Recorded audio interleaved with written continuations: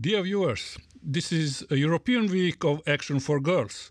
In the same week, we are also marking the International Day of the Girl's Child and the 15th anniversary of the UN Security Council Resolution 1325 on women, peace and security.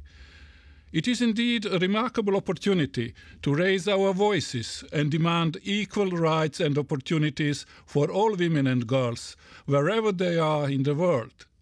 But for me, fighting for women's and girls' rights and empowerment is not a one-week matter. It is one of my key priorities in my everyday work and wherever I go as Commissioner. The task before us is huge, but so is my commitment.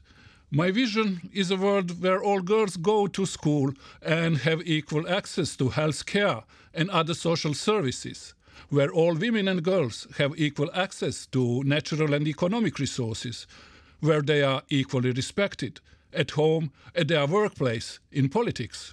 Why? Because women and girls are drivers of change and development. As I often say, no women, no development, no dignity.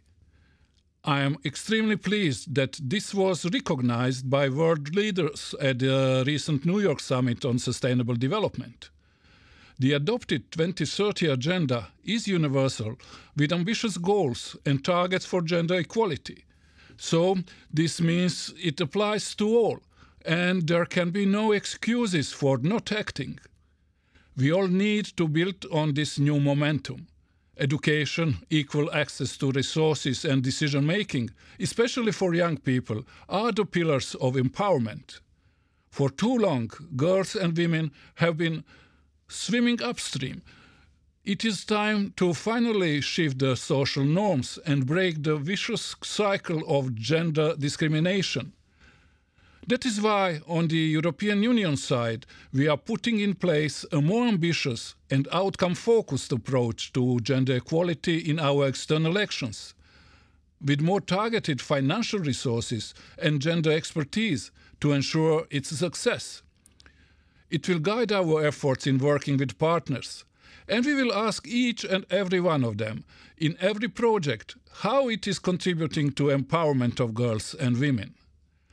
I can assure you that I will spare no effort to find the best practices and tools so to improve the lives of girls in every community, and to fight against all forms of violence against women and girls, particularly when they are used as deliberate weapons of war.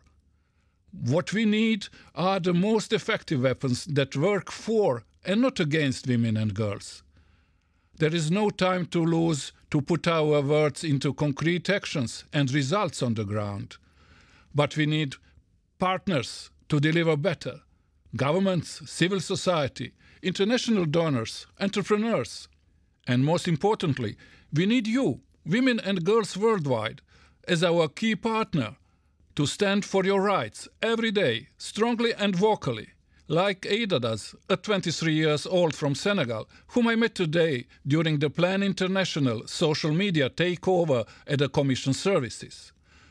And you can also help us encourage as many boys and men, fathers and brothers to support you. Count on me to lead the way. Thank you.